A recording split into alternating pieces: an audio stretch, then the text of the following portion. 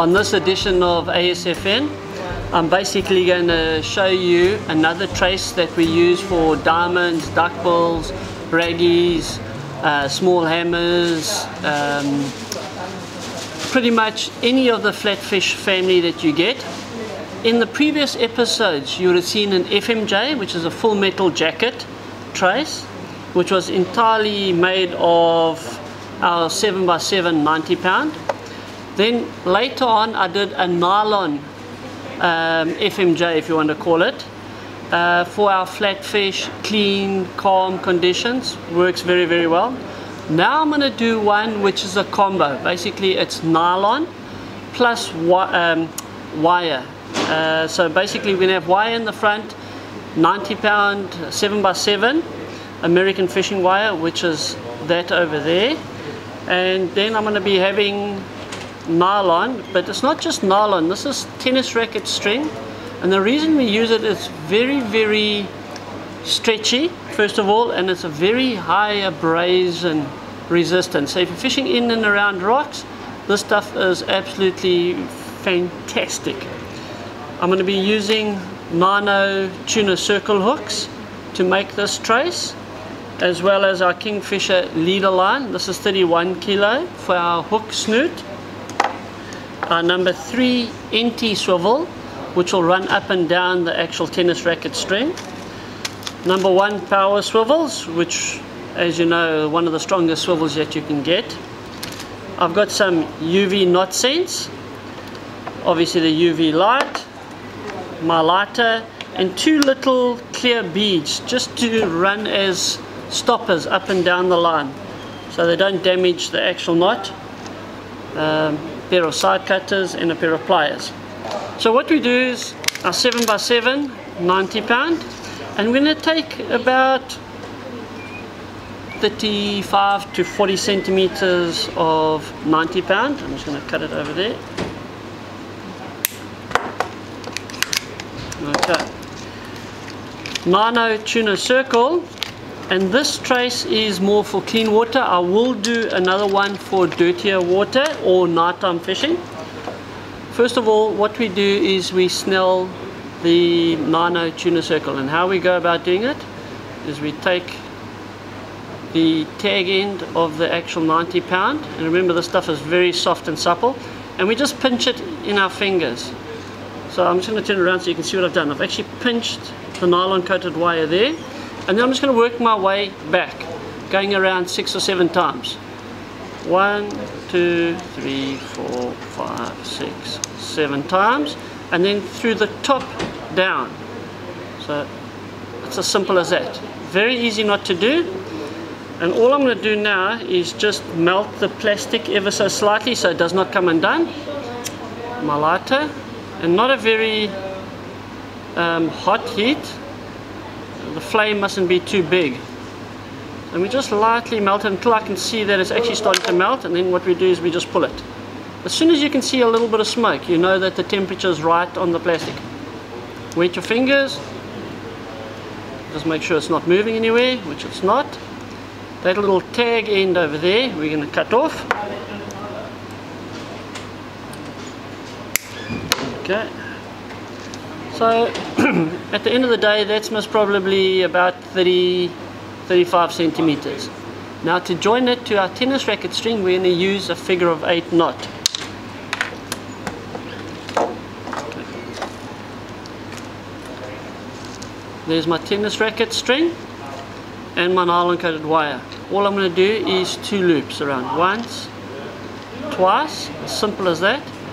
Go from the back through, open it up to form our figure of 8. There's the figure of 8 forming. A bit of lubrication on it, and we're now going to just pull it ever so lightly tight. There we go. It's as simple as that. Not going to do anything else. You see how it springs apart? Just got to be very careful of that when it comes to tying with this 90-pound. Next, I'm going to take the tennis racket string and wrap it around my finger 3 times, forming that figure of 8 again. And there we go. 1, 2, 3 times.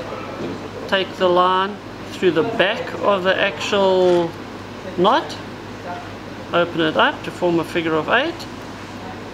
There's the figure of 8 forming. Just a bit of lubrication. I'm just going to push these two closer together. Okay. I'm now going to pull the tennis racket string or nylon, whichever one you prefer to use, tight to form that tight figure of 8. And while I'm doing it, I just move it ever so slightly down and down. There we go. Okay, so there you can see I've pulled that tennis racket tight. I'm now going to pull the wire tight. There it is there.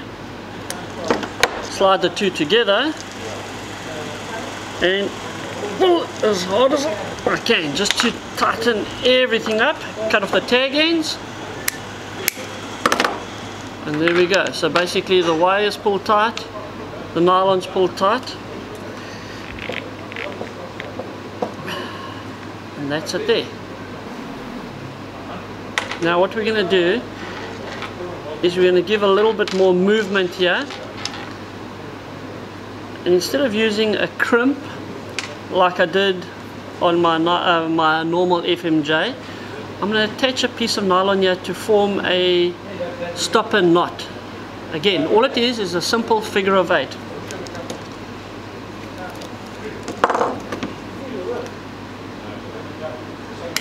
Okay. So this is 31 kilo kingfisher nylon, and I'm just going to do a stopper knot. That's 3 times around the finger, exactly like I did before. Open it up, form a figure of 8, push the knot together, and whatever length I want it to be, about 400 in length.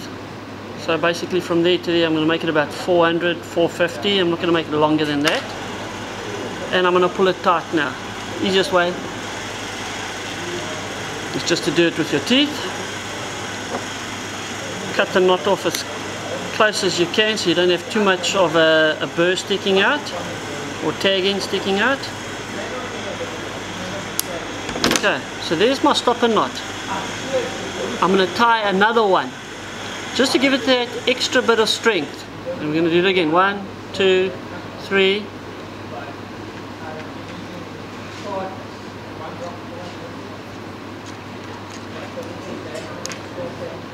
Okay, so there it is there. I'm just going to move it up to where the original knot was, which is over there, and I'm going to pull it tight again. Cut that off as close and as cleanly as possible. So basically that's the stopper knot, which is 2 figure of 8s. And now what I do is I take a bit of UV knot sense. This is the Loon's version of it, and we're just going to lightly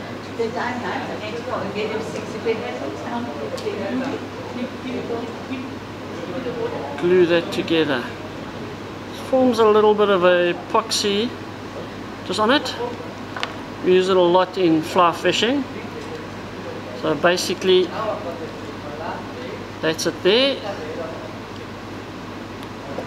Take a UV light, or you can walk outside if you want. The normal sunlight will actually sort it out, and we just bake it basically. That's all we're doing. There we go.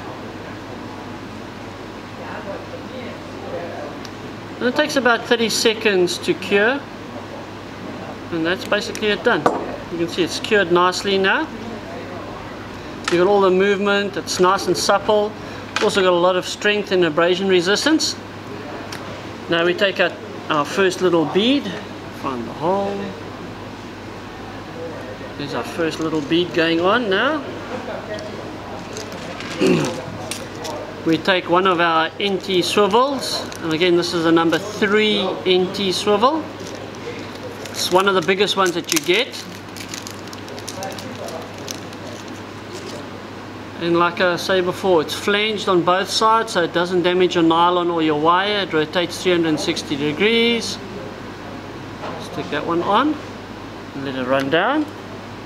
Our second little clear bead is now going on, and it's just there to protect the knot if you want. Basically when the NT comes back, it doesn't damage your knot that you've made. So that's all the swivels are there for. The little beads are there for. They just run up and down and just protect the actual knot part of your trace. So that's basically all it's doing, running up and down. Power swivel number 1, and that's basically what we use. Power swivel number 1s, they're nice big. Whoever grabs onto your trace can grab it. It's not going to run through your fingers being a small one and hurt you. And I'll show you what happens. Okay, to join that, again, it's just a simple figure of 8. Put around 1, 2, 3 times around, over and through. And there's your figure of 8 formed. Bit of lubrication, move the knot up, slide it up there. And I always find the easiest way to do it is to take your circle hook and stick your circle hook in there,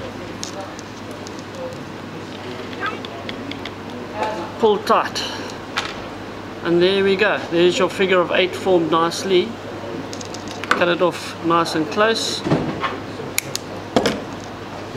and there is your swivel to figure of 8. Okay, so there's your entire trace. Now what I'm going to do is just attach the nylon to your sinker part, which again, simple figure of 8 to do it. So again, to do that, what we do is we go around the finger 3 times, 1, 2, 3 times like that, through the back and out again. There's the figure of 8. Bit of lubrication, and slide it down to where the actual knot is. Pull tight, cut the tag end off nice and cleanly, and depending on how you're actually going to throw it, whether you're going to just put the mackerel through the head over there and cut it off and throw it, or if you're going to use a dangle, depends on what length you're actually going to make it for your sinker. But that there, guys, is the clean water trace that I use quite frequently if I'm fishing around rocky areas and that. I've got the wire for protection for any toothed critters, grey sharks, bronze whalers, and again, if you're fishing for flatfish, duckbills, eagle rays and that, you've got the confidence that if you do go over the reef, that you've got some sort of abrasion resistant line that will actually be soft and supple, first of all, for the movement that you require for your baits if you're floating it up, and still gives you the strength if you're going through the rocks and mussels. But that's it, simple as that. If a grey shark, a raggy, anything like that comes along, obviously small raggies, and generally this is for targeting smaller toothed critters, your grey sharks, your hammers, little bronze whalers if you're in the Cape. But that's basically the trace that I'd use fishing in that area. Again, very simple, there it is there. Total length of it is about 1.6 meters in length, but that's the whole trace, ready to fish in clean water. Don't get me wrong, clean water. I'll do the exact same trace now for dirty water or nighttime fishing.